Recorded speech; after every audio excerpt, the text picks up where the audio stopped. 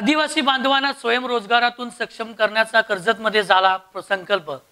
एकात्मिक आदिवासी विकास प्रकल्पाने घेतला होता पुढाकार।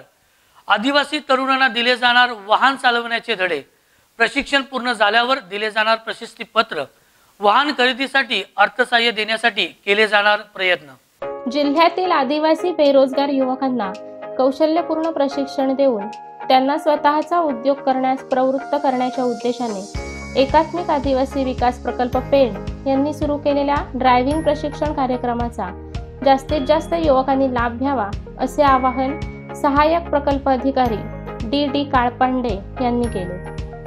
कर्जतमध्ये ड्रायव्हिंग प्रशिक्षण कार्यक्रम उद्घाटन सोहळ्यात प्रमुख पाहुणे म्हणून ते बोलत होते। यावेळी सहाय्यक प्रकल्प अधिकारी आनंद पाटील, सामाजिक कार्यकर्ते अशोक जंगले, दिलीप डाके, अनुपमा मोटार ड्रायव्हिंग स्कूलचे संचालक अरविंद भागवत उपस्थित होते।